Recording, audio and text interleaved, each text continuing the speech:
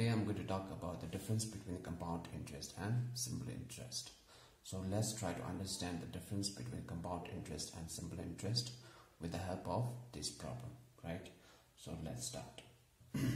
So it says calculate the difference between compound interest and simple interest on rupees 10,000 in 2 year at 5%, right? So let's start. Let's calculate the simple interest first.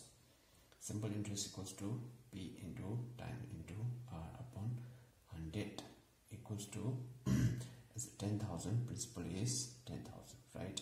And time is 2 year, right? And rate is 5%.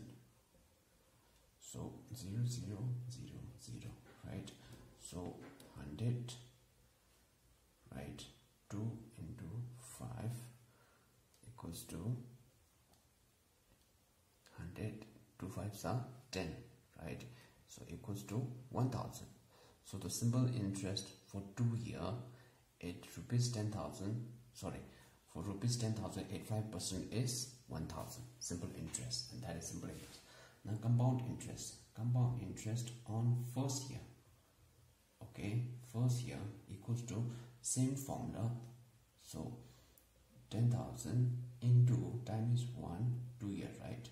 So rate is 5%, 0, 0, 0, 0. So the 500, okay. And compound interest on compound interest on second year, okay. Compound interest on second year will be principal, right? So principal will be 10,000 plus 500, right? So 10,500, right? 10,500 into 1 into 5 upon 100, right? So 0, 0, 0, 0. So if you multiply with this, you will get 525, right?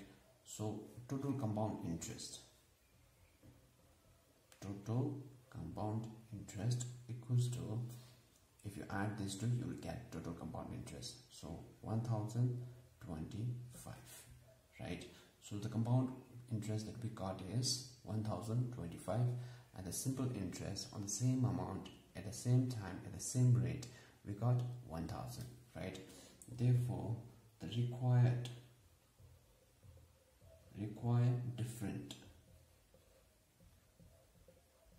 different between